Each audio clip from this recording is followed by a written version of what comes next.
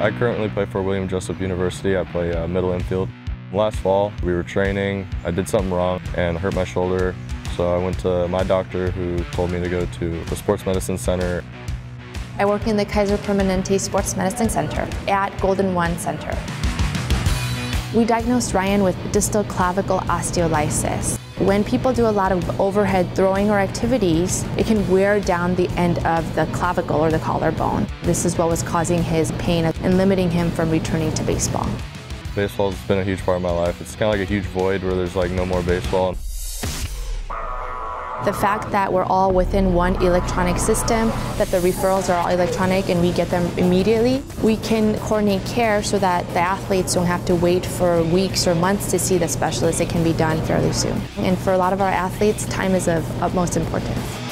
In our space, we have the unique privilege of having athletic trainers here. And so they're in essence getting almost like a personal trainer to guide them through their rehab protocol.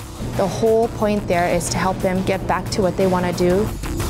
Even though they work with the Kings, who are professional athletes, they treated me the same. Once summer came around, I really started feeling better. I started my throwing progression and just got back to it. It was really incredibly rewarding to see Ryan, after months of being away from baseball, all the hard work with the athletic trainer and the physical therapy staff, he was able to return to fall season this year without any limitations, and we're really proud of him for that. For the future, being able to play again, I'd like to see how far I can go. You never know. Professional baseball, give it my best, see where I go.